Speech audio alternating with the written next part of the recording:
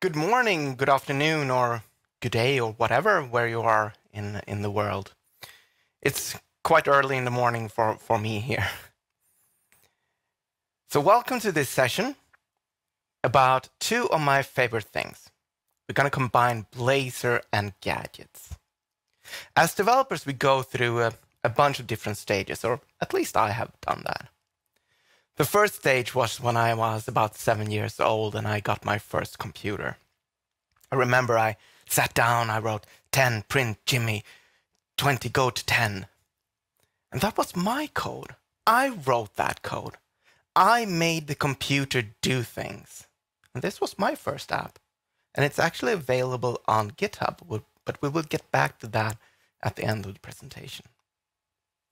This was the moment when I realized that I wanted to become a developer.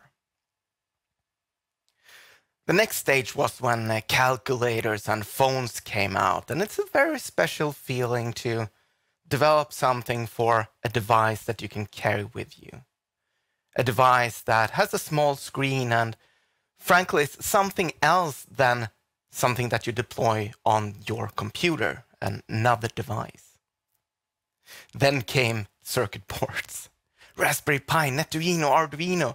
I remember I ran to my wife and I said, Jessica, you got to check this out. Look, it blinks. And she was like, yeah, I can see it's blinking. No, you're not getting it. I made it. I wrote code, so this LED is blinking. This totally blew my mind. And then the next step, when I realized that I can take control over other manufacturers' devices, get measurements from sensor, turn on and off lights.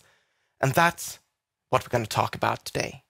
How we can control devices using Blazor, and the other way around, control Blazor using devices. There are a bunch of different web technologies like Web Bluetooth, WebHID, Web USB, and even Gamepad Access, just to name a few. And today we're going to take a look at how we can use all of these technologies together with Blazor and gadgets. My name is Jim Engström. I'm the co-host of Coding After Work, a podcast and a stream. So if you want to know more, please check that out. I'm also the author of a book about Blazor. And as far as I know, this is the only book with raccoons on the cover. But enough about me. Let's dig a little bit deeper into everything. Now, I'm not a fan of JavaScript, but I do love gadgets.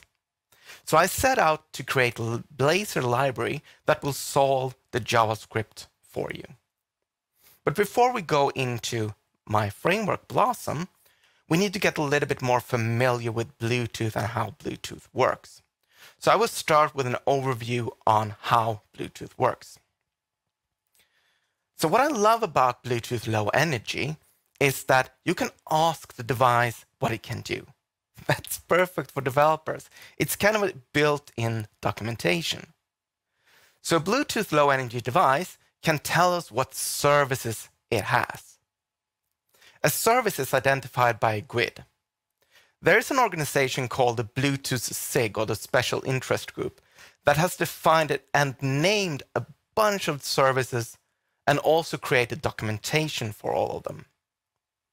There are also services that is not defined by the Bluetooth SIG, and we will take a look at those a little bit later. Each service has at least one characteristic. You can think of them as methods or events. For every characteristic has one or more ways to access them.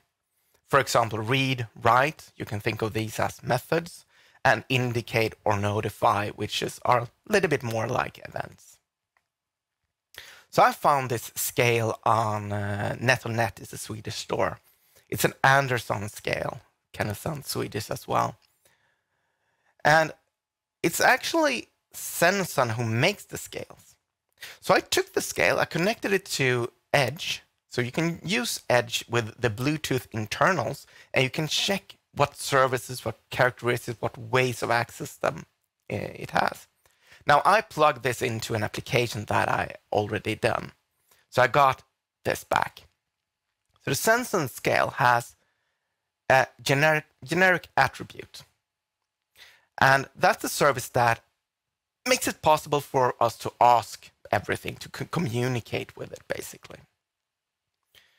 It also has a device information containing device name, manufacturer, and so on. We also have generic access, which contains device information about the device, like name and address. And then we have this last one that is not defined by the Bluetooth SIG. So I know that I'm not going to get measurements from the first three. So maybe it's this one. Probably this one. The one that is named 000FFB0. I'm just kidding. I'm not going to go through all of the numbers. It's actually often only the first numbers that differs. The rest of them are usually the same. So let's dig a little bit deeper into that service. So Edge told me that it has two characteristics, and it also has two ways of accessing those characteristics. Great. So I hooked up an application, getting back whatever I was getting back. I put something on the scale, and I got 10 bytes back. And this is kind of the most fun part, to figure out what is going on when it comes to the numbers that I know nothing about. So the baseline, 0 grams, nothing on the scale. That's 0 ounces for the US viewers. So looking at the data, I'm going to assume that 0 grams is going to be represented by a 0. So I could ignore all the other numbers for now. Now I had an energy drink just beside me, and I put it on the scale, which just happens to weigh 235 grams. And now a couple of values changed. And I have 235 on byte 5. That's what I was looking for. So awesome. That's about 8 ounces. Okay, so I reset the scale, remove the energy drink. So now I have minus 235. So byte 5 still says 235, but byte 7 says 1. And byte 9 actually changed as well, but I kind of felt lucky. So I was thinking that if there was a byte for sign, it's probably not going to say 140 if it's 0 or a negative. So I was assuming that byte 7 just might be the sign byte. Now I put 120 grams on the scale, and suddenly byte 4 changed. So after testing different ways back and forward, I realized that the interesting bytes are 4, 5, and 7. So what I came up with was that if I take byte 4 times 256 plus byte 5, and then used byte 7 for negative or positive, that would give me the result I was looking for. So let's take a look at a demo, see the scale in action. So here we have Visual Studio. So I have already included my NuGet package.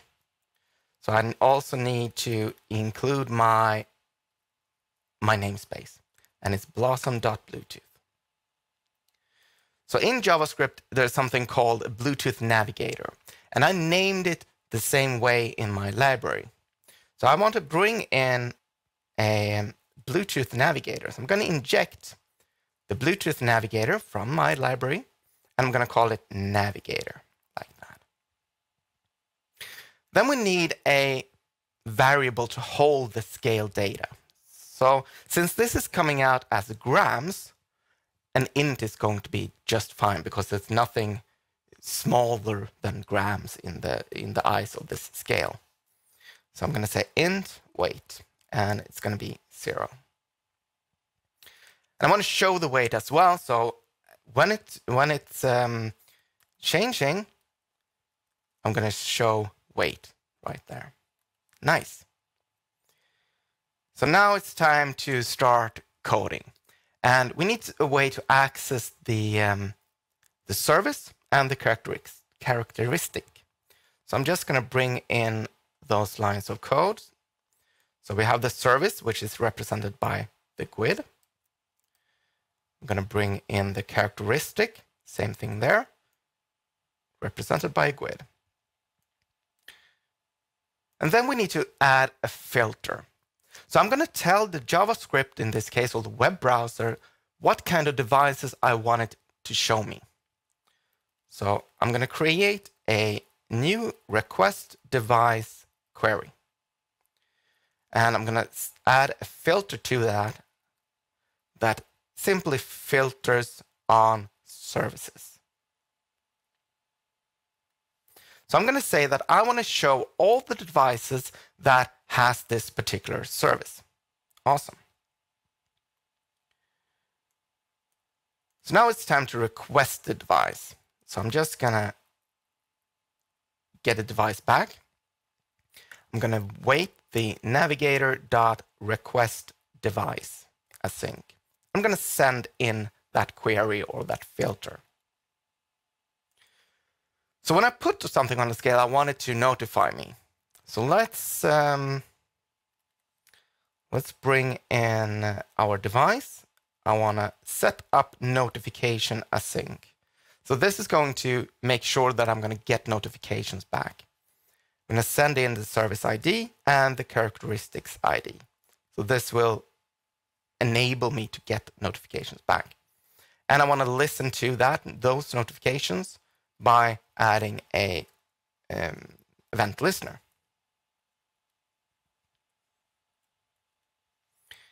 And we will just bring in that event listener here as well.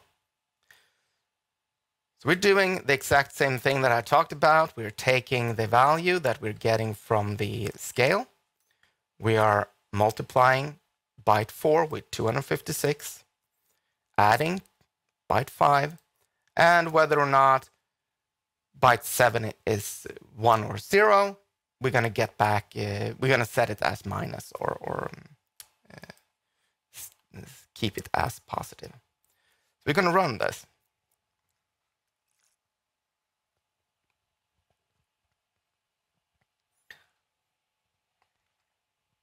Here we go. So now I can bring in my Bluetooth scale. I'm going to start it up. And now I can press connect. I will get anytime now. It's only going to show me, there we go, sense on food. I'm going to click that one and I'm going to pair it. So now when I touch the scale, you'll see that the value changes in pretty much real time in the web browser. I think this is so cool. It's amazing what you can do, really. So my next demo is going to be with my trusty friend RoboSapien over here. So I'm going to bring him in. And I'm going to move these others out of the way. So let's take a look at the code for the RoboSapien. I'm going to pop into the code, bring up RoboSapien. So we're doing basically the same thing here. We are getting a GUID. We are getting a quick characteristic, a GUID for the characteristics. We're creating a request device query. But in this case, we're using the name instead. And we have optional services. So I need to specify the services that I want to access. I'm requesting the device and simply writing navigator.writeValueAsync, sending in the ID, the service ID, the characteristics, and the bytes that I want to execute. So I'm going to wake him up here.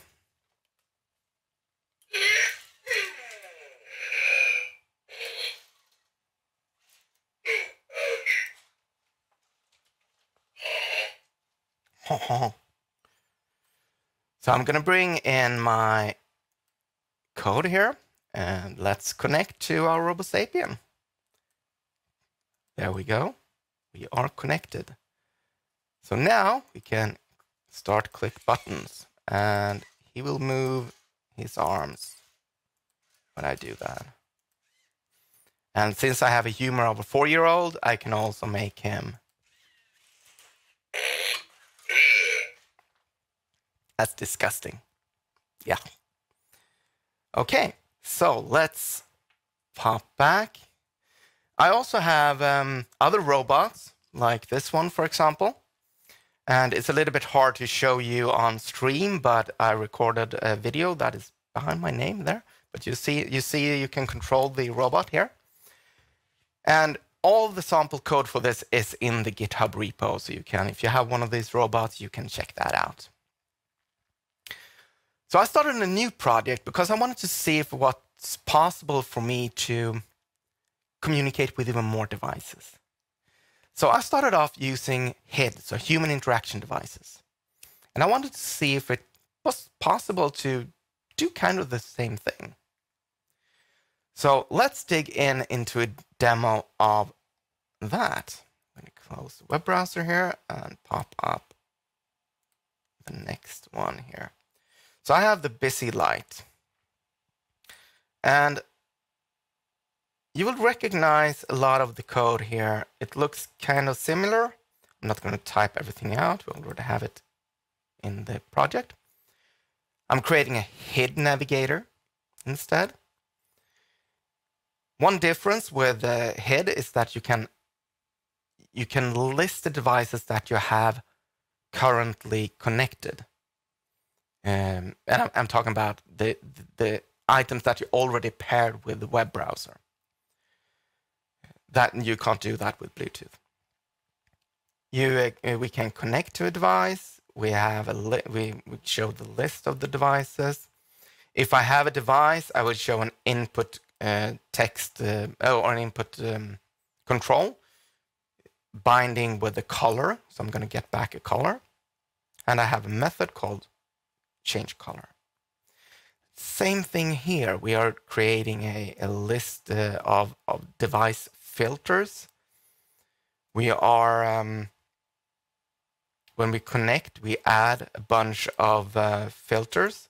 We are filtering on vendor ID in this case. We're creating a HID device request options. Kind of looks the same. We're requesting a device and we're opening the device. When it comes to sending, it's the same thing. We're sending bytes to the device, but this device is really advanced. It has like 8 different commands, and you can jump between commands, and it's super super advanced. So it's actually 64 bytes I need to send to the device. You see the code here. I'm getting the RGB values, and I'm not going to go into depth. This is also on the GitHub repo, so you can check that out. So let's run it. See what happens.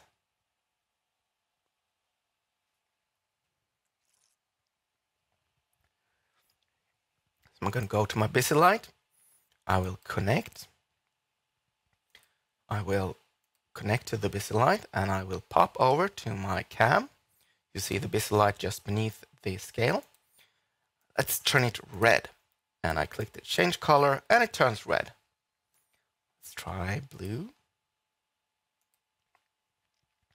And I change the color, pop blue. So imagine you have a communication application, like in Teams or Skype or whatever it may be on the web, and you want the light to change when you are busy or not. So you can do that using these technologies. I also have a demo here where we can connect to a Stream Deck. So I'm going to move over my Stream Deck into the camera view here.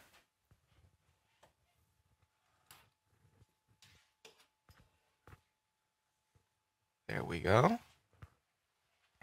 So now I can connect to my Stream Deck. There we go. I can reset it. And now when I press buttons here, you'll see that the UI changes as well, more or less real time. So the really cool thing here is that you can use these technologies for, let's say we're streaming today using StreamYard. You can use StreamYard to get all of these. You could get a Stream Deck template from StreamYard, for example. Oh. I know. I'm done. The RoboSapien just went back to sleep. We did show a demo of that one. And the last demo I want to show you is something that I've not written. It's toolbelt.blazor.gamepad. So we can connect gamepads like these to Blazor. So I'm gonna open up website here. I'm gonna start my my gamepad. So I mentioned my ZX Spectrum, and when I became a developer, I wanted to see if it was possible for me to create a ZX Spectrum emulator. And it became kind of my hello world, the thing that I test everything with. So I wanted to see, is it possible to run a ZX Spectrum using Blazor, WebAssembly, and why not communicate with the gadgets as well? So I'm simply going to run a game here. This is Manic Miner. And if I press the gamepad, I can simply control the character using my gamepad. So now we're controlling Blazor with the gamepad.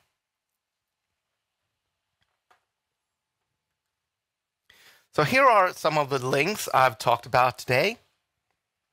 If you want to dig deeper into to all of that.